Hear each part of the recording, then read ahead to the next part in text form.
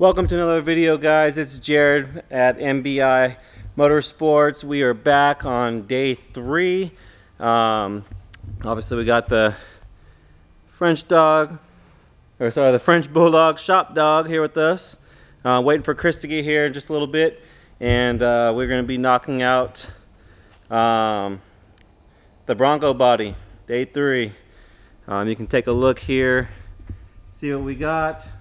Obviously we're right where we left off on Friday, and we are going to be in a few hours. We're in a late start. Chris had some stuff he was doing with his other business, and hopefully we're able to get some progress done. We did get our rear stake post, our tailgate post, in the mail this morning, and so hopefully we'll be able to knock out the driver's side. This is the passenger side quarter panel.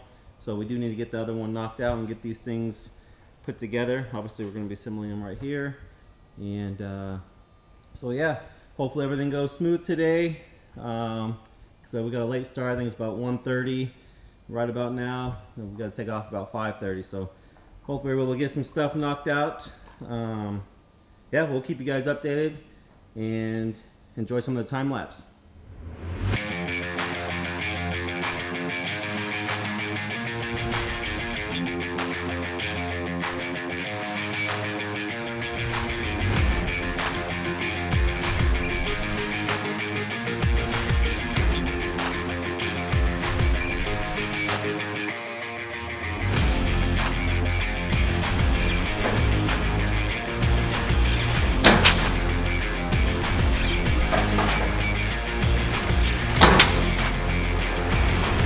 So we're getting a little closer. It's about time to weld.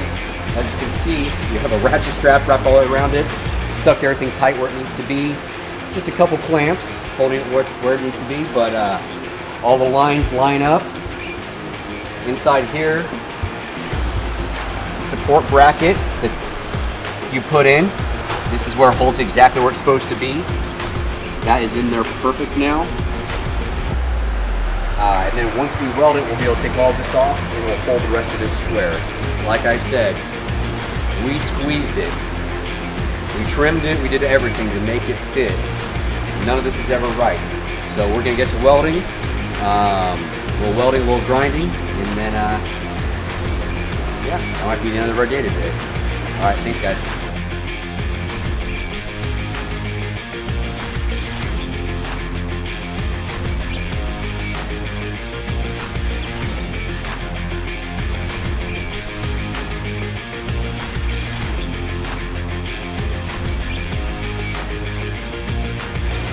Alright, so we made a little bit of progress. Hopefully in the time lapse you guys are able to see what we did there. Lots of tweaking. We got all this done. There's a few spots here where there are some exposed welds. No way of hiding those. But in the rear light bucket here, you can see we welded pretty much everything from the inside upside down. Not much to be seen. That's benefit, no grinding, and less body work when it does go out for paint. Over here there is a bit of grinding that needs to be done in some of these areas. As you can tell by some of the heat marks, we did do as many welds as we could on the inside, but the fitment's great.